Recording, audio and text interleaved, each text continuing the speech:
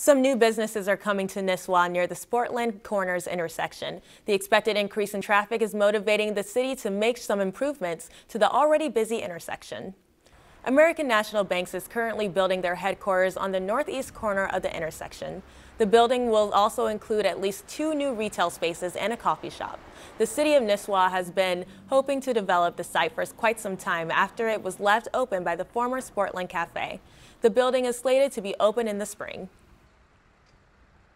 Any development is a really positive thing for the city to see. So it brings in more tax base and it brings in hopefully some more jobs.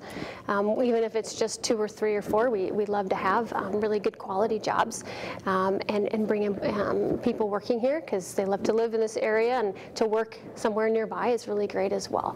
The new Sportland Corners development is expected to increase traffic in the already busy intersection of Highway 371 and County Road 77/County Road 13. The project will add left-hand turn signals for motorists turning onto Highway 371 from the county roads, increasing safety. They're working on adding some new turn lanes to the intersection and some more space for travel. We're looking to incorporate a bike trail for ease of access and safety across the intersection, which would be great. And so with the development at the bank, the county saw that there was just an opportunity to help get that project also completed. And so they did move up their project to next summer. And so they'll be redoing that intersection, which will be really much needed.